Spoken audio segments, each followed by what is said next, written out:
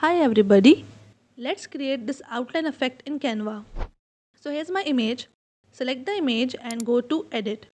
Here under the effects section, select duotone. Now choose this custom option and change the color of highlights and shadows to white. Your image is going to look like this. If you change the background color, you can see the image is right there.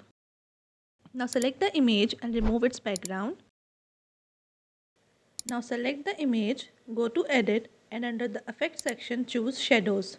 Here select the outline option and adjust the size of your outline. Now download this image as an PNG and don't forget to download it with its background. Once download, upload it back in Canva. Now select image and remove its background. If it misses anything, simply use the eraser tool to remove it from the image. Use a smaller size brush to erase the minor details. Now go to duotone and choose custom option and change the color to white like we previously did.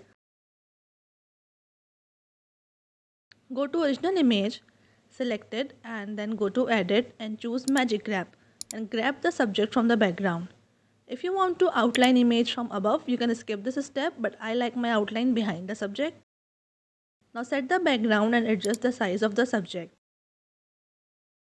Copy and paste your outline here. Adjust its size and send it back to the subject.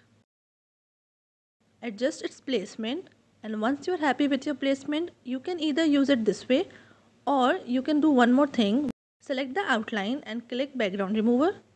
Choose erase option and reduce the brush size and simply erase few parts of the outline.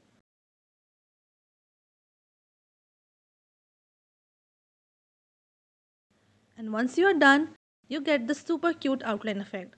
Here's the final look.